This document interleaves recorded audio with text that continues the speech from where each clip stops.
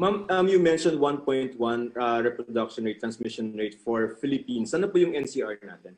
It's almost the same, Joseph, no? Although nakikita natin yung growth ng cases ngayon sa NCR, medyo nagsastabilize, no? Dati kasi may positive growth tayo. Nakita natin ngayon dito sa ating mga bagong tinatalang mga kaso, ang NCR ay medyo hindi sila nagbibigay, no, ng pagtaas ng mga kaso. Nasa ibang regions natin nakikita sa ngayon.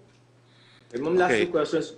When you said we have to be cautious about interpreting data, meaning we are not seeing yet the full extent of the transmission. Is that correct?